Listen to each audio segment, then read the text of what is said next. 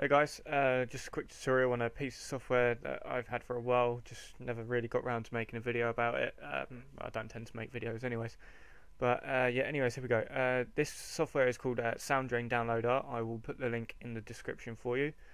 It is a great piece of software for downloading videos off YouTube, SoundCloud. Um, I'm not too sure what other websites it does. I've only used it for YouTube and SoundCloud.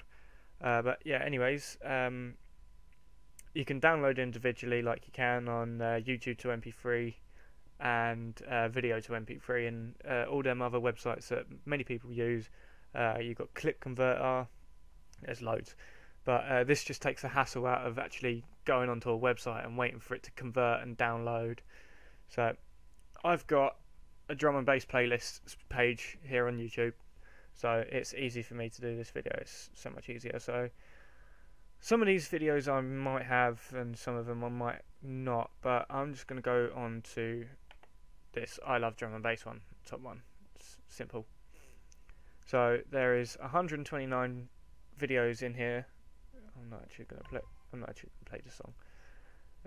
You just simply copy the link, go down into Sound Drain, paste it, convert, and in this drop down box I have now every single song that is on that playlist.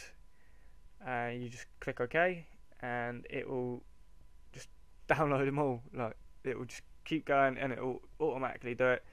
There is one issue with it though. It doesn't like the videos that aren't authorized in country. So say if you get a video that says, sorry, this video isn't available in your country, it will not download. So I don't know what the developers of this software are going to do about that, or whether YouTube are going to do something about it. I have no idea. But yeah, this is still loading. Bloody hell, I didn't think there was that many. Oh, there we go.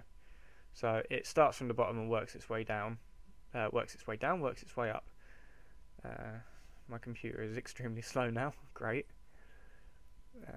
So yeah, look, it's converted them. I had these three down at the bottom done already, but these three that are doing now, sometimes it does it from the bottom and then it skips up to the top and then starts downloading from there. No, there you go, it's downloading from now.